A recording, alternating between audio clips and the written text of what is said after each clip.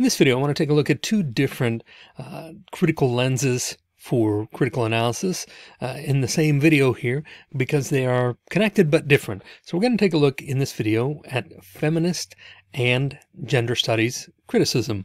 So feminism and feminist critical theory and gender studies critical theory, really two separate schools, but closely connected enough that I think we can talk about them combined in this video. So first of all, let's take a look at feminist criticism. Feminist criticism examines articles using a framework that considers the ways in which an artifact reinforces or undermines the economic, political, social, and psychological oppression of women. So again, we're taking a look at things here through the lens of essentially women and how women are represented in whatever artifact we're looking at, whether that's literature, whether it's other types of media, movies, art, anything at all, really, even through the news or any other publication like that. We're looking at how women are represented and how traditionally feminine or values would be represented and characterized there in all of across the spectrum here. Again, economically, politically, socially, psychologically, just how are women represented and portrayed in these works in comparison, in particular, to men.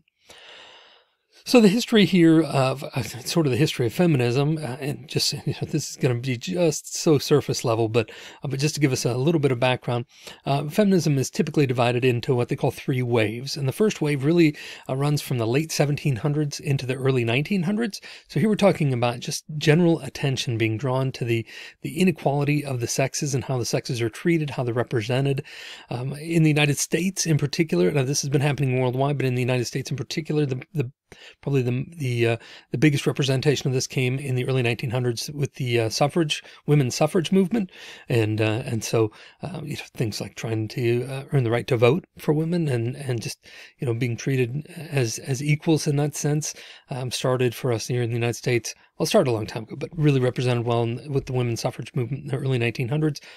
But the first wave of feminism, again, starting in the late 1700s, really just was about seeking equality and equality of treatment in general for the sexes. And the second wave then it sort of runs from, unofficially from the early 1960s to the late 1970s. So that 20 or so year period there, where you have this post-World War II world where in World War II, women really demonstrated that they could work right alongside men and did pick up a lot of the slack from men that were fighting overseas. So women filled those roles in the factories and in the workplaces and different things like that. So really had an opportunity to demonstrate that they were equally as capable and qualified as men to do really anything. And so, and then this sort of in this period coincided, of course, with the civil rights movement in the United States. So coinciding with the civil rights movement for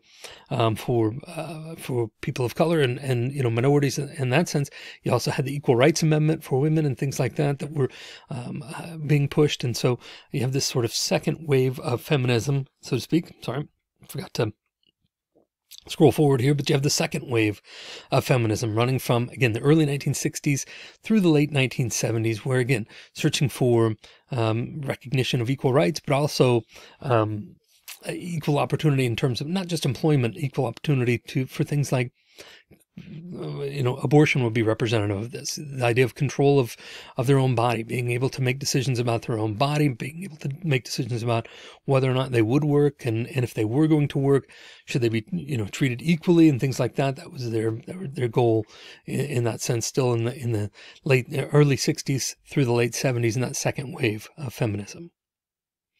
Then finally, you have the third wave, which would be what we're presently in. It started in the early 1990s, really it's recognized there, and runs through the present time, this third wave. And really the biggest difference in the third wave between the others is the emphasis on what we would call marginalized women or marginalized people in general, but marginalized women. So again, women of color or women of lower economic classes. So, in the initial first wave and second wave, really the predominant focus was on middle and upper class white women.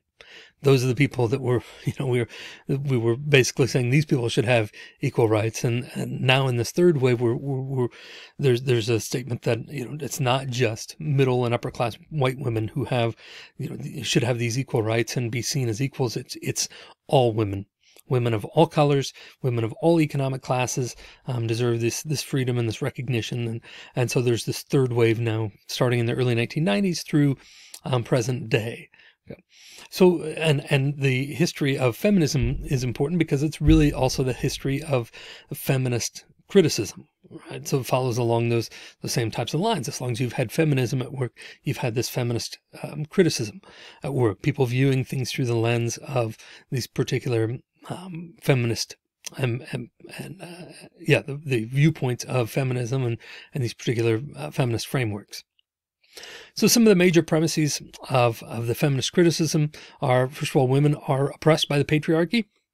That's kind of their core mantras, that women have been oppressed by the patriarchy being this male-dominated, male-controlled culture and society that we've had for, thousands of years now, that men have really been on top, and men have really been seen as the dominant sex, and had more opportunities and greater opportunities than women have had, so that that men have then really systematically, as a result, displaced women and undervalued women and treated them unequally, so that women have been oppressed by the patriarchy.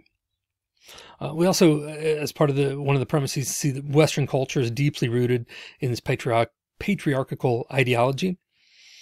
Perhaps more so than other cultures, where there is more imbalance probably in Western cultures than there are in other cultures, in terms of some other cultures, not all, but some other cultures, as far as how women are treated and whether or not they're seen as equals and where their value lies. That Western culture is deeply rooted in that sort of patriarchy. That while sex, meaning male or female, is determined by biology, that gender, masculine or feminine, is determined by culture, and that different cultures identify what is kind of masculine and what is feminine, as opposed to biological determinants determining what is male and female. We have this differing ideas about masculine and feminine that are entirely based on culture. And that whether we're consciously aware of the gender issues, that they play a part in every aspect of human production and experience, including the production and experience of literature and other artifacts. So the things that we might be examining here in terms of artifacts, that culture, those gender issues play a part in that, just because they're sort of have become sort of our innate human viewpoint, based on how deeply they're rooted in our culture. And that they're then exhibited through as a natural byproduct in the types of art that we produce and the types of literature that we produce, and also how the respective sexes are represented in those works. So some common questions that you see in feminist criticism. Some of these will not surprise you. How is the relationship between men and women portrayed? So how does this piece or this artifact, whatever it is, this book, this piece of music, this whatever, how does it indicate, or what kind of relationship does it indicate that men and women have? How does it portray that relationship? What are the power relationships between men and women? Or are characters assuming male-female roles? Are they assuming those traditional roles? And if so, what are the power relationships like? Who's in charge here? Who clearly has the power in this particular relationship, and how is that represented in that work? How are male and female roles defined? Again, is this a fairly traditional breakdown of male versus female attributes and responsibilities and roles and things, or is this a little more contemporary, where you have some more androgynous portrayals, males just representing feminist ideals and vice versa, female representing male ideals and things like that? What constitutes masculinity and femininity in this work, and how do the characters embody these traits? Okay, so how does this work seem to define masculine versus feminine? And then how do the characters embody those traits? What is it that they do or don't do, or say or don't say that gives the idea that they embody those traditional or non-traditional roles? Do characters take on traits from opposite genders? How so? And how does this change others' reactions to them? Right, so do we have men, again, acting in an androgynous way or acting in a feminine way, where you have men portraying feminist traits, or feminine traits and females portraying masculine traits? And if so, how so? And if so, how does that change the way people react to them? Or is it considered commonplace, or is it considered out of place for people to do that? So how do people respond to them doing so? What does the work reveal about the operations, economically, politically, socially, psychologically, of patriarchy? So what does this tell us about how patriarchy is maintained and how it's established in a particular culture? All those types of things, about the operations of those things. What does the history of the work's reception by the public and by the critics tell us about the operation of the patriarchy? So, again, how do people's responses to this, what does that tell us about the patriarchy? And then finally, what role does the work play in terms of women's artistic history and artistic tradition? So looking back, what does this particular piece tell us about that particular artistry or tradition? Okay, shifting gears here just for a second, let's take a look at gender studies criticism. Again, very closely related, but different from feminism. Here we have gender studies criticism.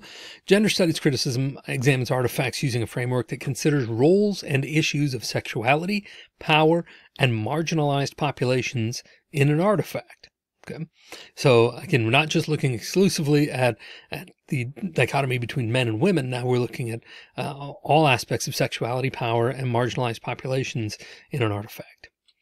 So in kind of a brief history of gender studies, it really is an offshoot of feminist criticism. It started kind of within that framework of feminist criticism. We started looking at, again, how women were represented and how this patriarchy was represented in artifacts and in literature and all different kinds of media. And so then as an offshoot of that, people started thinking, well, this is really kind of too binary. And so they started, gender studies really started focusing on what they call the in-betweens. So it's again, a less binary approach than feminist criticism, which is very much masculine, feminine. That's it. Let's look at those two things. Let's look at the dichotomy between how women are represented in these works as opposed to men. Whereas gender studies says, let's look at all the elements. Let's look at all the in-betweens, not just this binary men and women thing, but what about all the in-betweens? What about the in-between sexualities? What about the in-between power structures? What about the things that aren't just about men versus women, but still related somehow to gender? So let's take a look at those types of things. So it's an offshoot of criticism, of feminist criticism, but it focuses more on those in-between areas and actually takes on a broader scope, as opposed to a very narrow scope of feminist, which is, again, men or women, men versus women, or, women versus the patriarchy, or whatever you want to call it. But gender studies broadens that spectrum and looks at a variety of different factors there. So the major premises of gender studies criticism are that a binary view of artifacts is too narrow. That it's just not broad enough, and that there's more to this than just masculine versus feminine, and that the other issue is that the definition of those concepts of masculine and feminine and so forth, and any kind of term along those lines, is constantly changing within a culture, which also then defies attempts at binary classification. So when we look at feminism. Again, we've talked about there are three different waves to feminism. They're all different, but we just look at the idea of what do we consider masculine and feminine these days, as opposed to, 50 years ago. Let's just say in the 1950s, our idea of feminism and what it meant to be feminine is different than what our idea of feminine is today. Right. The idea of, the prospect in the 1950s, if you'd said that a woman wearing jeans and, things like that would have been appropriate and would have been considered, sexual, sexy or whatever, or, would have been considered feminine still if a woman was wearing pants. Even in the 1950s, that would have been, absurd. Women don't wear pants, right? So our idea of feminism, what it means to be feminine, has changed over the years and is constantly changing. And so are ideas about everything else. They're all culturally bound. And as we know, our culture evolves and changes over time. So our definition of these things changes over time. So it's, gender studies says it's not just as simple as masculine versus feminine, because those things aren't even stable. Those things aren't even static. They're changing all the time. Those notions of what it is to be masculine or feminine. Right. So how can our study of those things remain the same, be static? So gender studies both allows for looking at those in-betweens, but also broadens the scope into saying, okay, let's adapt and go with the times here and look at things in a different light. So those are the major premises of gender studies in criticism. A couple of common questions that you have in gender studies when you're looking at these types of things. First of all, what sort of support, if any, is given to the elements and characters who question the masculine-feminine binary? And what happens to those elements or those characters? So what happens when a character doesn't fit neatly into the traditionally masculine or traditionally feminine viewpoint, and how is that character treated in the artifact, and what happens to those characters and those elements as a result? What elements in the text exist in the middle between the perceived masculine-feminine binary? In other words, what elements exhibit traits of both? So where do we see androgynous behavior within a character where they're exhibiting both masculine and feminine, or maybe those, just some other non-binary connection between whatever it is that people are working at there? What does the work contribute to knowledge of queer, gay, or lesbian experience and history, including artistic history?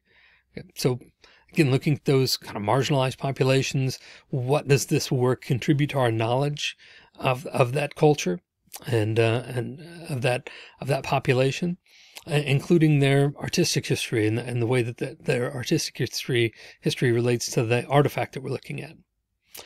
And how does the artifact illustrate the problematics of sexuality and sexual identity? What approach does it take on that, or does it avoid it completely? Which would be very telling in and of itself. So you have some common questions that we oftentimes associate with gender studies criticism. So as an example here, just real quickly, I just wanted to go through, kind of a well-known piece of literature or film, or however you want to look at it. It's both. It was literature first, and then it was film, and has branched into every other kind of media, I think, as well. But I think it's an interesting one because it's very, very popular. Many people have experienced this and are fans of this series, and so wanted to take a look at it in terms of feminism and feminist theory, because it's a very well-known work here. So we're going to take a look at the Harry Potter series, just again, not any one particular book or movie or whatever, just in general. Harry Potter as a world, and that was created there by J.K. Rowling, and so again, just scratching the surface here, just to give you an idea of what some of these look like in application. So if we look at some common questions from feminist criticism and relate them to the Harry Potter world, how is the relationship between men and women portrayed? I think there's a lot of interesting connections between men and women. You have women in some ways that are in positions of power, like Professor McGonagall, but not in the ultimate sense of power, right? And then when there is a woman in the ultimate sense of power over Hogwarts, for example, it's the evil woman, right, who takes over after Dumbledore and in place of Dumbledore, and is very cruel and just so it's interesting that when a woman does finally get in a position of power over Hogwarts, that she has to be the cruel headmaster and the one that everybody hates. It's also interesting, the relationship between men and women when you look at the main characters, between Harry and Ron and Hermione. I think that Hermione receives some interesting character work. She's portrayed as really probably the smartest of the people there, and the most accomplished, most capable, and yet not the main character. That's interesting that she's not the main character. In some ways, is consigned to that kind of second tier, and her power only comes through really when it's in combination with Harry and or Ron. But there at least is a significant bond or relationship between the three of them, including both men and women. What are the power relationships between men and women, or characters assuming the male-female roles? I think that obviously this is sort of a traditional, even though it was written by women, it's sort of a traditional men in power type of work here. That again, Hermione really isn't the focus of this book, but or of this series. She's not the title character, of course, but she's also not the main character. She works really in conjunction with other people and never really on her own for that matter. So, so there are some power relationships here where men tend to be in the powerful and controlling roles. How are the male and female roles defined? Somewhat traditionally.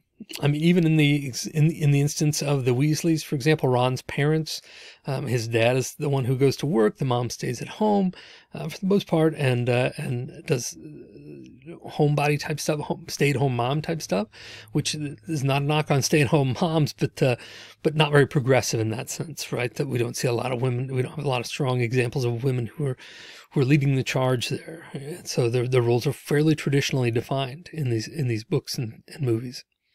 What constitutes masculinity and femininity, and how do characters embody these traits?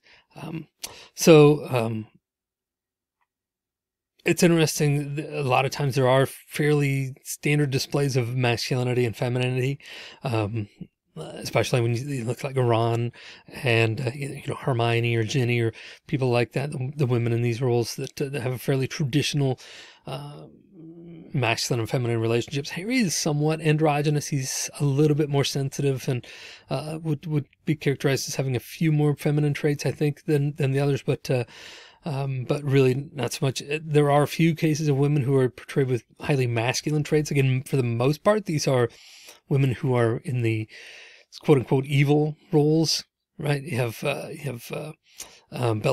Bellatrix Lestrange is a very strong woman, but very masculinely strong in those senses, or has a lot of masculine traits in that sense.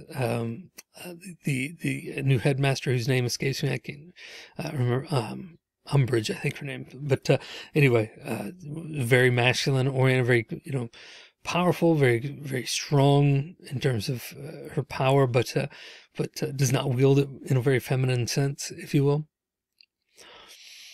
The characters take on traits from opposite genders. How so? Does this change others' reactions to them? As I said, Harry does a little bit. He's a little bit more sensitive, a little more empathetic, and gets some flack for it, right? He gets called a lot of names, and people tend to think he's weak as a result of that. So he does a little bit, but not it's not necessarily portrayed in a positive way. What does the work reveal about the operations, economically, politically, socially, or psychologically, of patriarchy? Well, we see the men in charge of pretty much everything for the most part, and the men making all the decisions, men kind of running the show. So it does kind of reveal itself in that way somewhat, I think. What does the history of the work's reception by the public and the critics tell us about the operation of patriarchy? Well, it's very popular, obviously one of the most popular book series in the world, in the history of the world, one of the most popular movie franchises and highest grossing movie franchises. So there's a lot of positive reception by the public that they must not mind so much that this is primarily male driven, and really the women have at best subordinate roles.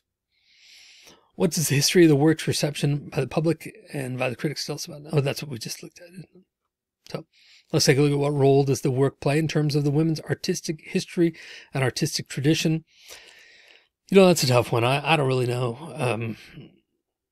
Because it is sort of falls into that patriarchal framework where it is fairly traditional, despite having a couple of strong female characters. Those characters really have more male attributes in terms of personality, so it really kind of falls into that old system of supporting that kind of patriarchy and patriarchal system, or ideological system anyway. Okay, so next time we're looking at something, we can think about it through this lens as well, this feminist and gender studies theory, and just try to consider it from, as always, from a variety of different viewpoints and standpoints. If you have any questions about this, feel free to email me. I'd be happy to respond to any emails that you might have. So don't hesitate to do that. But in the meantime, I hope you'll consider next time we're looking at an artifact or piece of literature or whatever, you'll consider the kind of feminist implications or general gender studies implications of that work as well.